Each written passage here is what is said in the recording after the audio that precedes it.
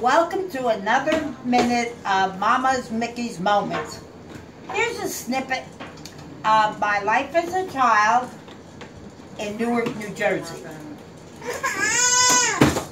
My parents moved to Newark when my brother was just born, and I was about 5.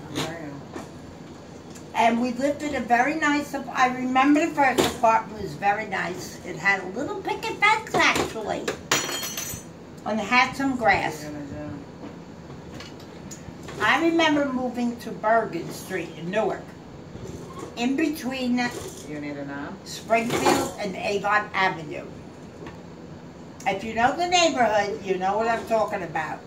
It wasn't bad then. In those days, we had no car.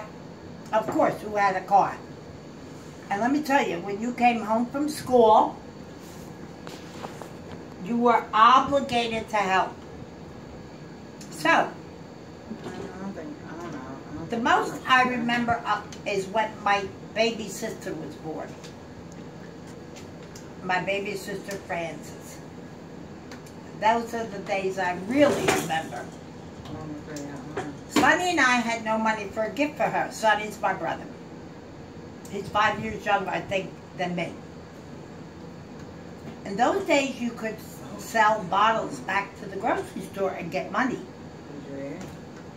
So Sonny and I stole a cart from the grocery store, and we went ahead and walked around the neighborhood and picked up as many bottles as we could.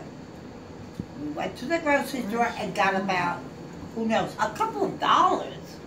That was all nickel bottles. And we went to this fancy baby store on Springfield Avenue. And we put all these coins on the table and said we needed a get-home gift for my baby sister. The lady was very sweet, I remember that.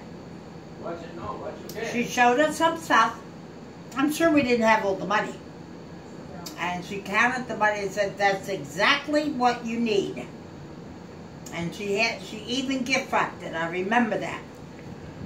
And we went ahead, that was our big gift. That's one moment that I remember so vividly. Other moments we did stupid things. I always had to go to the grocery store. Always. To the vegetable store and the meat store. In those days, you bought your vegetables from the vegetables outside the store. You bought your meat from the butcher. And I remember we didn't have a lot of money. And the butcher saw me and would say, here, Mickey, here's the bones. And my mother made a wonderful soup from it. How my mother cooked with practically nothing is beyond me. Anyway, me and my brother sort of hung out all the time. Like we really did some stuff. I remember going into an abandoned building with him after Mass on Sunday. I was supposed to bring him straight home. Instead, we explored a chemical plant. And boy, did we get in trouble. Someone came in, we had to dash out, run like crazy.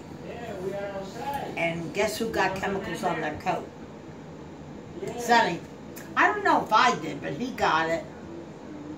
And he didn't turn me in. He said, well, I fell. Okay, so that was good.